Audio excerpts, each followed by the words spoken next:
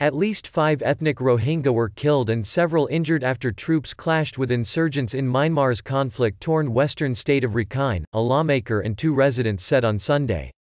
Saturday's fighting broke out after Arakan army rebels attacked a military convoy passing the historic temple town of Marak U, the regional MP, Tun Thar Sine, and a spokesman for the armed group, Kine Tu Ka, said.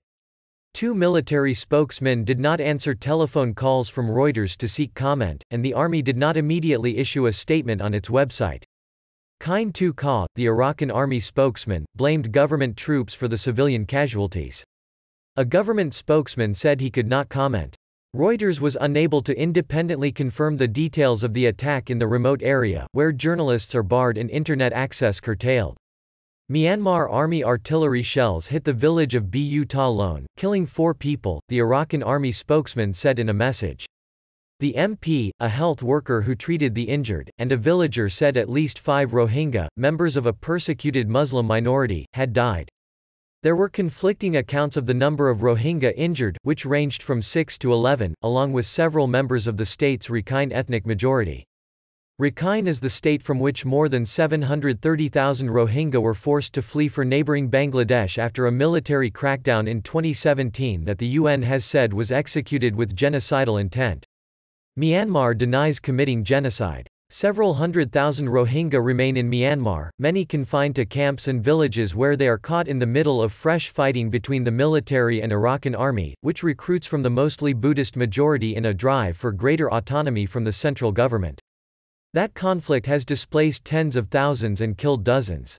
Tun Thar Sine, the Marak UMP, said troops responded with gunfire and shelling in 2 villages on Saturday after rebels attacked their convoy. In response to that, the military started firing at suspicious locations, he said. A local health worker, who asked not to be named for fear of retribution, said 3 of the Rakhine ethnic majority were also injured and 1 woman had died of cardiac arrest. Journalists are blocked from traveling to most of central and northern Rakhine, now in the 8th month of a mobile internet shutdown the government justifies on grounds of security. Many of the several 100,000 Rohingya still in Rakhine are confined to apartheid-like conditions, unable to travel freely or access healthcare and education. 5 Muslims died as their bodies were found, a Rohingya villager from the area told Reuters on Sunday, asking not to be named for fear of retribution. Their funeral was held today, he said the bodies had bullet wounds. We can't go out and we can't go anywhere, he added. We are just staying safe in our village. If this keeps happening, I feel like there is no hope. Saturday's attack was one of several to kill Rohingya this year. In early January, 4 Rohingya children died in a blast the military and rebels blamed on each other. Weeks later, 2 women were killed after shells hit a village in Buthidong Township, 2 days after the World Court ordered Myanmar to protect the minority. At the time, the military blamed the Arakan army for those deaths, saying it would not have carried out an attack just after a World Court verdict in a genocide lawsuit brought by Gambia in November against Myanmar.